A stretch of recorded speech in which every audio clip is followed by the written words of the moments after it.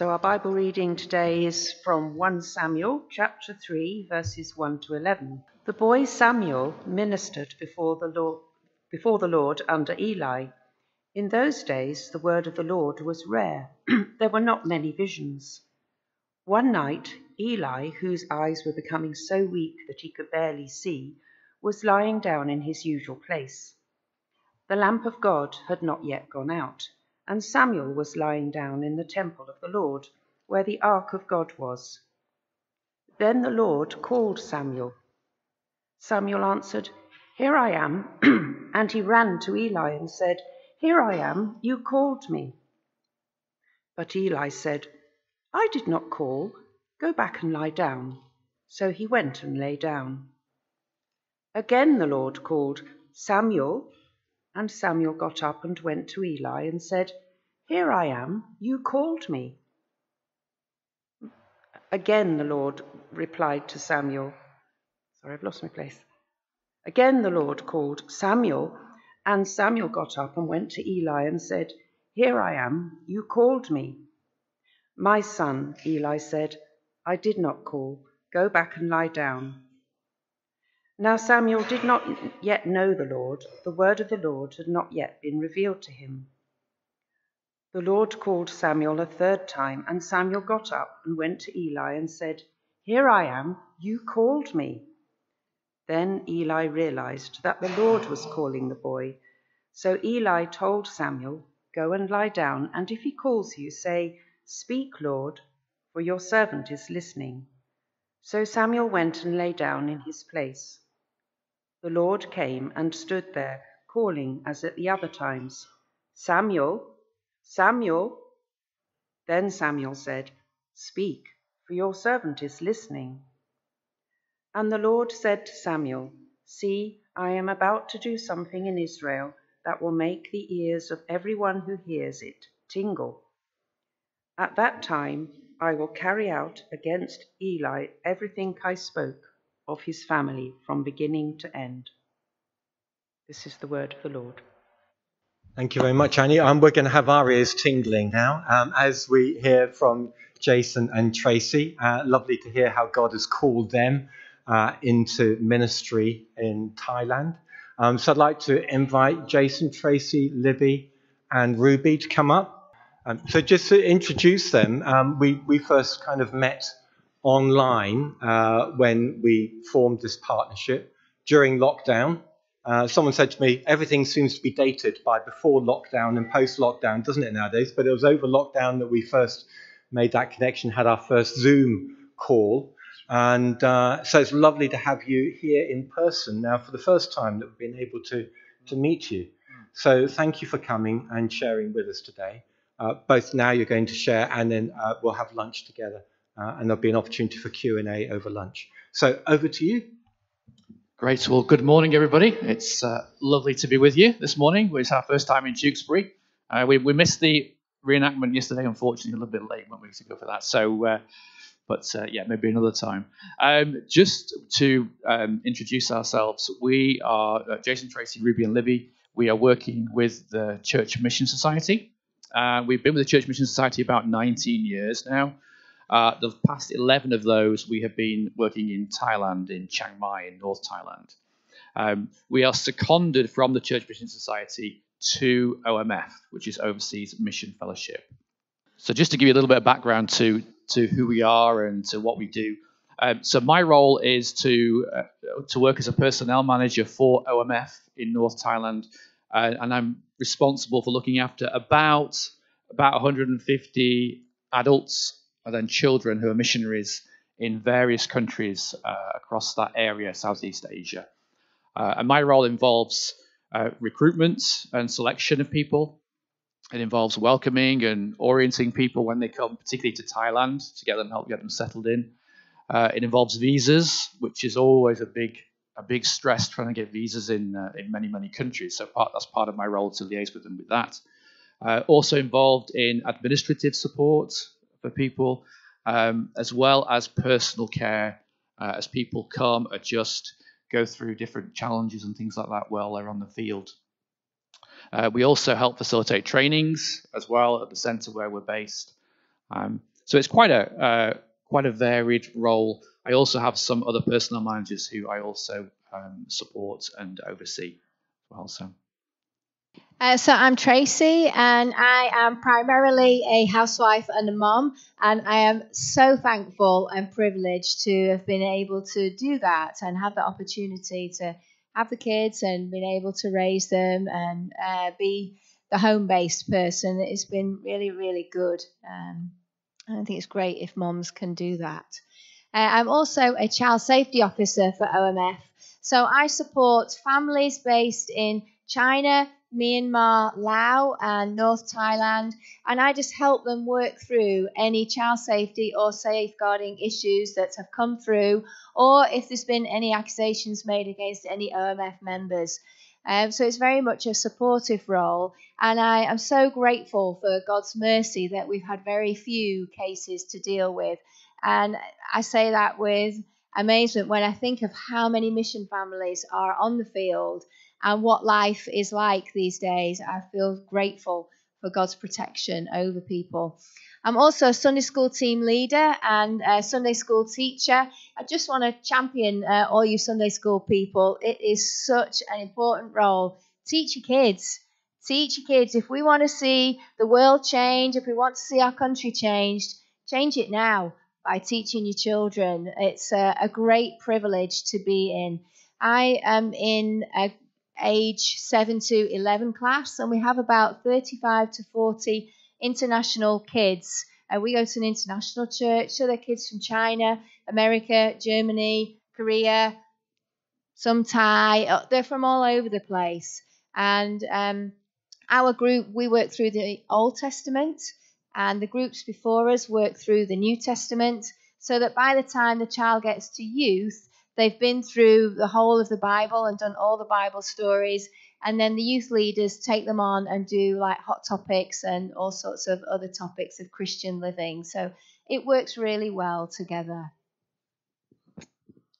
Hi, I'm Ruby. I'm 17, and I have 1 year left at school.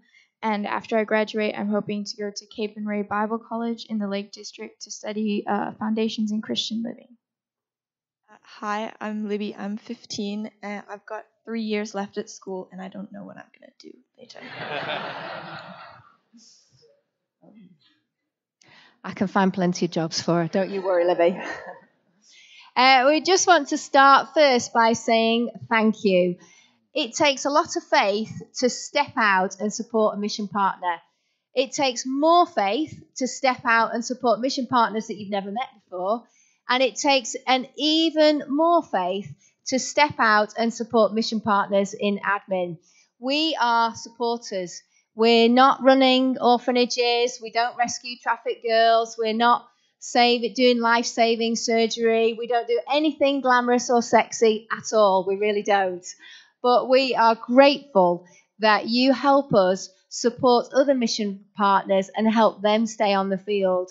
I know it's tempting when we're in the UK in the position of just giving and praying that we kind of think, oh, well, that's all I'm doing. But actually, you do a huge job. If it wasn't for you, there would not be people on the mission field. There wouldn't be families there. There wouldn't be people who are reached for the gospel. So don't think that prayer or whatever you give is a small thing. It really isn't. It achieves a lot. We may not see the results this side of eternity, but I'm confident that Jesus will encourage us with all that he did, with everything that we had to give and that you've all given for sure. So I just want to say thank you so much. Also want to say thank you on behalf of the girls. There's no such thing as free education in Thailand. It doesn't matter if you're Thai or if you're a foreigner. Everybody pays for their education. So I feel grateful that your support enables us to keep the girls in school. Really, really grateful for that. So thank you. We're also thankful for your partnership in helping us journey with you. We really enjoyed the week of prayer that you did. Was it January? We were sent the leaflet. We were able to print it out and pray every day as you did. So that was really nice for us. And to hear all that you've been involved in and look at your website and get to know you a bit. So we are very, very grateful for your partnership in helping us and in allowing us to journey with you. Thank you. I thank my God every time I remember you. In all my prayers for all of you, I always pray with joy because of your partnership in the gospel from the first day until now, being confident of this, that he who began a good work in you will carry it on to completion until the day of Christ. Philippians 1, verse 3 to 6. So, I wanted to start with this verse really just as a reminder, and Tracy's talked about it a little bit, about the importance of partnership. That wherever we are, whatever we are doing, we are all partners in the gospel. So we partner together. We pray together. God enables us to proclaim the gospel so that everyone has the chance to hear and choose Christ for themselves. So partnership, prayer, and the gospel. How have we seen God work through partnership, prayer, and the gospel in Chiang Mai, Thailand? So even though Tracy and I both work in support roles, we're not going to talk about those today for two reasons, really. Firstly, it's probably a little bit boring for you guys to hear stories of support roles. And secondly, confidentiality-wise, and some things we really can't share. So today we wanted to focus particularly on two ways in which we've seen God at work in the lives of an individual and also in the lives of a family. For it is God who works in you both to will and to act for his good pleasure. Philippians 2, verse 13.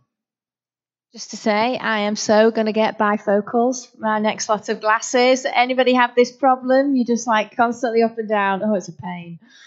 Okay, so I'm going to tell you a story about a man that we'll call Naren. We have full permission to share his story, and he also just wanted to say thank you to those of you who may read the newsletters and have prayed for him. We're grateful for that, and I know he is very much. So in January, God very specifically called me to start walking around our neighbourhood at 5 o'clock every morning.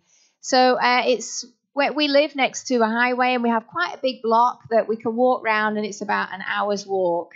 So I've done this many times before, but I usually go, if I ever do, at 6 a.m. every morning. So I didn't really know why I had to get up at 5. I thought, well, maybe it's just for good health. Whatever it is, I'll obey and go. So on the first day, as I was walking down the road, I saw a tent on the pavement next to the motorway that's near our house. I hadn't seen it before, so I was a bit surprised to see it. And I thought, I'll just walk past it. So the next morning, I went again, and I saw a man next to the tent taking it down. Again, just walked on. It was quite dark, and I didn't really know who it was, so I just continued. And I went again the following day and saw him taking it down again. So this time, I smiled, and he smiled back. And we decided as a family that we would start to pray for him, and we prayed every night. I went again the following day and decided I would brave it and talk to him. So the first thing he said was, don't be afraid, don't be afraid. And I thought, well, I'm definitely not afraid. I'm twice as big as you are for starters, so I'm really not concerned, really not. This is a man, we found out he spoke fluent English, so it was very easy to chat with him. And I discovered that he'd been homeless for 2 years and was desperately trying to find a job. So before he'd been homeless, he had been a storyboard writer. So he did a lot of the cartoons and pictures for a local petroleum company. And since then, many factors had caused him to become homeless, to lose his job. But since then, he had actually walked from Bangkok all the way to Chiang Mai, which was several weeks walking with different people picking him up and helping him on the way. And he'd also applied for many, many, many jobs and been to interviews, but never been taken on. So he's 51, and we discovered as we got to know him that there's an unspoken age limit for careers, for jobs in Thailand, and it's about 35 to 40. So it's hard when you're over 40 to get a job, which was one of the reasons that people didn't take him. And probably because he looks homeless too. That was probably another reason, I'm sure.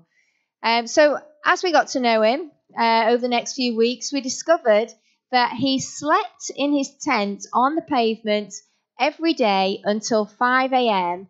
And then he would pack up and go to a local petrol station and sit for a while, which is why I had never met him before when I'd been on the same walk at 6.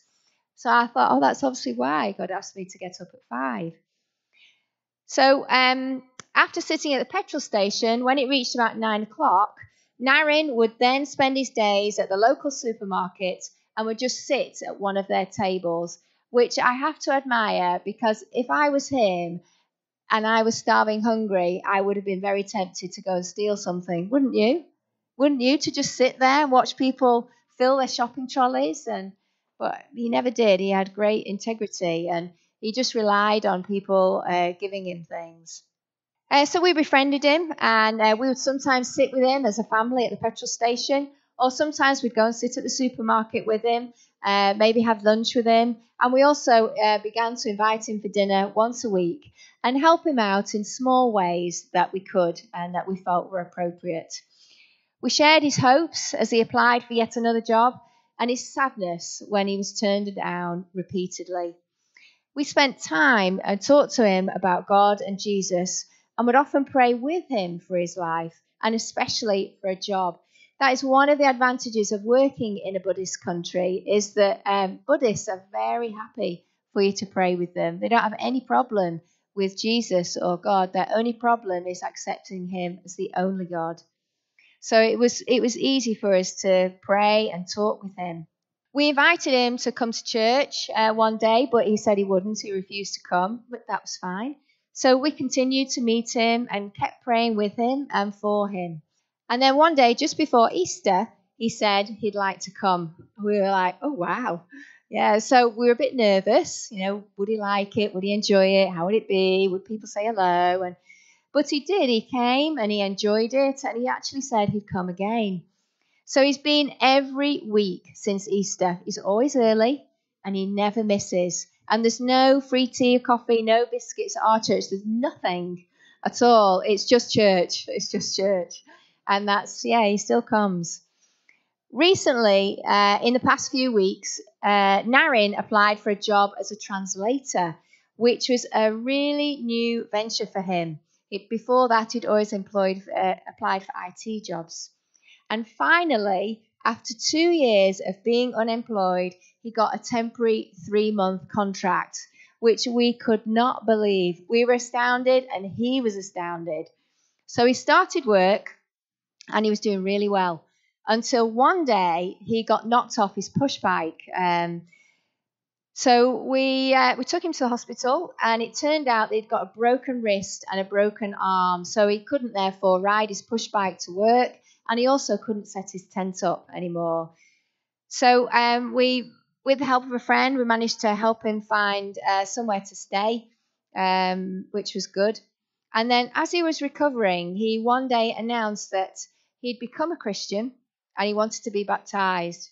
We were amazed. And one of the church leaders, we took him to church, we put him in contact with one of the elders at church, and they chatted with him, gave him a Bible, and he had, in their chats with him, he showed he had very clear understanding of what it means to be a Christian, to give your life to Christ, to accept you're a sinner, to accept your need for forgiveness, invite Christ into your heart, which he did. So we're very excited to go back in August and when he'll be baptized. So recently, Naren found his first paycheck, and he found his own room to rent.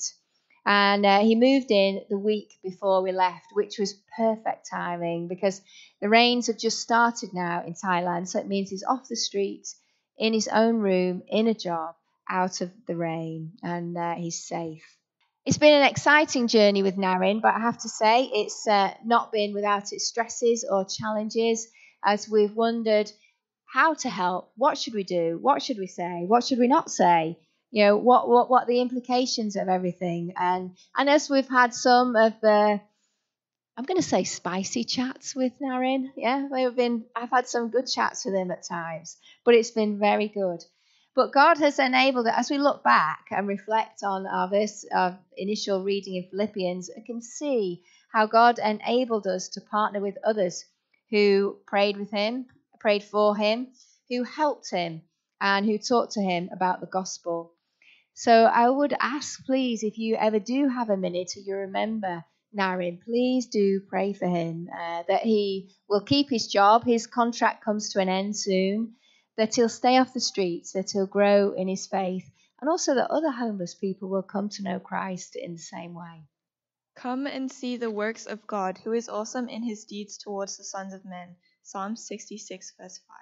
So the second story I want to share with you, and again, we have full permission from the family, is about a young family called Paul from Papua New Guinea, his wife Nancy from Nagaland in India, next to India, and their little 5-year-old girl, Nimbine. For those of you who read the newsletters and pray and have prayed for this family already, Paul was very specific in asking me to thank you for your prayers for him. They're all just overjoyed that people here would take the time to pray. So thank you. So the family, Paul, Nancy and Nimbine, are based in Chiang Mai, and they work for the Bible League. They teach Bible-based literacy, which is a program that helps people learn English by using the Bible. And they've actually led many ties to Christ through using this program. So 18 months ago, Nancy had a major bleed in her brain leading to a severe stroke, and she actually collapsed at home in front of Nimbine, her little girl. She was in a coma for 2 months, and she needed to have half her skull temporarily removed to relieve the pressure in her head. So when we went to see her, she had, her head was like this, one side, and the other side it caved in. And the skull was kept in the fridge in the hospital until it could be replaced 6 months later. So at the time of the stroke, we didn't actually know the family. We were told about them in a prayer meeting at school. So we started to pray, and then we felt God's prompting to go and visit, to go and get to know them, and to partner with them on their journey.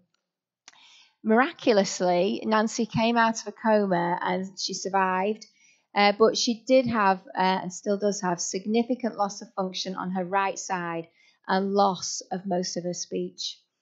The hospital bills, there's no free healthcare in Thailand. There's no NHS. The hospital bills were enormous. But in total, 1.2 million baht, which is around 28,000 pounds, was raised to pay for all the surgery and the care. It was incredible to see God's provision for this lovely little family.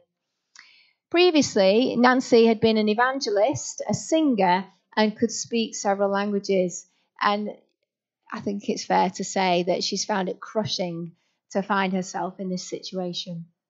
But she still manages to smile. She amazes me every time I see her. And you can see she's smiling on the photo, which they all got dressed up, ready for the photo, actually. And it's remarkable how she keeps going. Please, if you have a minute and you remember them, please do pray that Nancy will heal to the best that she can be, and for Paul as he cares for her, and Nimbine as she recovers from the trauma of it all and learns to care for her mum. And also they continue, amazingly, they still continue in their outreach to Thais through the Bible-based literacy program. So please do remember them in your prayers. My father is always at his work to this very day, and I too am working. John 5:17. So these two stories, we've talked about Naren, we've talked about Paul, Nancy, and Nimbine, really clearly show partnership, prayer, and the gospel working together in the lives of individuals, in the lives of families. But it's always God, isn't it, that's behind everything that goes on.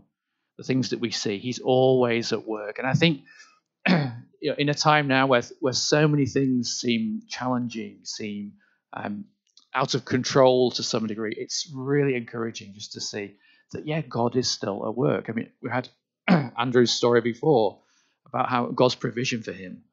And we've talked about the people here as well. God is still at work. And he grants us the honor of working with him, of working for him, and us coming together in partnership and prayer to achieve his purpose. And it's very much a team effort, isn't it? We're all like a small piece in a very, very large jigsaw. God had already brought Christians across Narin's path. So even before we got involved with Narin, other Christians had been involved in his life. With Paul, Nancy, and Nimbine, God brought so many different people into their lives since the accidents, since the health issues, and even now, there's more and more people coming into their lives. So it's just encouraging to see that God knows. God knows our situation. He knows what we need. And he's at work, even though we might not always be aware of it.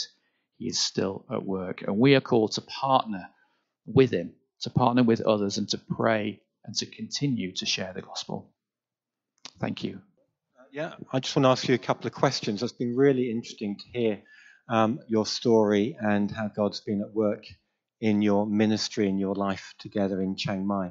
And a couple of words just struck me as you were speaking there. One was called. So we had the story about the call of Samuel, and a very familiar story to us all, I'm sure, about the call of Samuel as a little boy and how he was called to serve the Lord, to become a prophet for the nation of Israel. And your own sense of call to go and live and work in Thailand. But also on a daily basis, Tracy saying about how God called you to go and do that walk at 5 o'clock in the morning. And I think that kind of resonates with us here. There's a connection, because we can all be called by God to just live out our daily lives and respond to the things that he calls us in day by day, wherever we are, wherever we live. To just help people, be available to people, to have a conversation or a word with other people and just share something of his love with them. So that word of call really kind of responds. How did you come to be in Thailand? Perhaps you could just share a little bit about, because I know you were in Nepal first of all. And Ruby and Libby, where were you born? I was born in Nepal. I was born in the UK. You were born in the UK and you were born in Nepal. So you've lived virtually all your lives overseas, haven't you? And never lived really for any length of time here in the UK. So that's an interesting context, isn't it? We'll talk maybe a little bit about that over lunch. But just say a little bit about how you felt called to ministry in Thailand. Why Thailand? May I go back a bit early? So I became a Christian when I was 14 at a Billy Graham conference in Liverpool. And I read Youth with a Mission, the book, Is That Really You, Lord? Which was quite life-changing for me, and I felt very much called to overseas service. So I did my nurse training, as I thought I'll probably be able to get overseas if I've got some training behind me. Jason and I married, and Jason did 1-year Bible course. I'd already done time with YWAM doing a discipleship training school, and we decided that, we both felt, yes, we think we're called to mission, so we applied to voluntary service overseas. And we did a year with them in Russia. It was only a year's contract because of difficulty in Russia at the time. But we did that to see, A, are we definitely called to mission? And B, could we hack it? And C, would we still be married at the end of it? Yeah, so that was our reason for going. So it was a great year. And at the end of the year, God very clearly said, you are called to Asia. It was very clear. So through contacts that Voluntary Service Overseas gave us, we heard of the Church Mission Society, applied to them, and they sent us to Nepal. We worked at a mission hospital there. Jason was the personnel manager. He looked after all the expats, doing housing, finance, visas, medical things for them. And I worked at the nursing school teaching nursing. We had Ruby, and Libby was born just when we were on home leave. But we were there for 8 years, and they were wonderful years. They really were. But at the end of that 8 years, we felt that God was calling us to move on to the next place. And we ended up in Thailand through a friend, actually.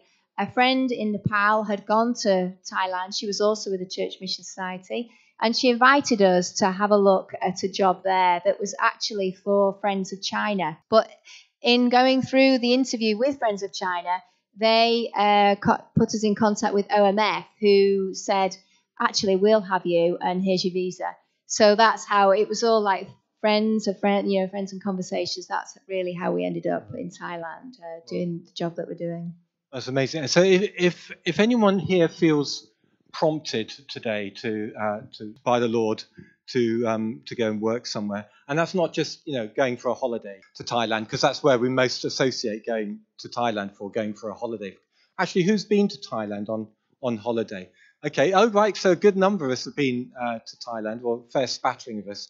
So we know what it's like for 2 weeks. It's lovely to go and stay. But obviously to live there for 11 years is very different. So what would you say were some of the really big challenges of living in a foreign country, and particularly in that particular context in Thailand and Chiang Mai? The heat.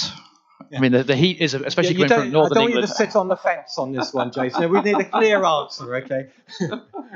Yeah, I mean, coming from the north of England, the heat in Thailand is just like, it's just too much at some points. I think challenges would be, of course, missing family. That's a big thing, and missing many family events and different weddings and things like that.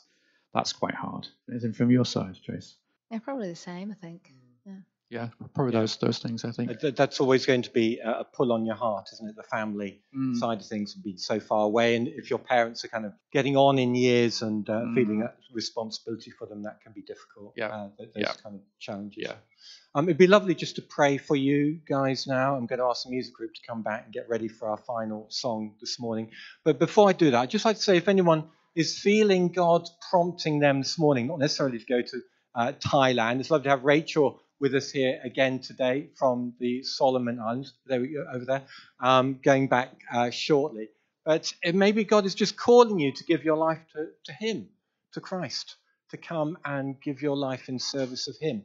If God is prompting you in any way this morning, then I'd really encourage you to come up here for some prayer after our service. Our prayer team will be here, and we'd love to pray for you. It may be to give your life to Christ. It might be that you feel He's prompting you to enter into a job or a situation.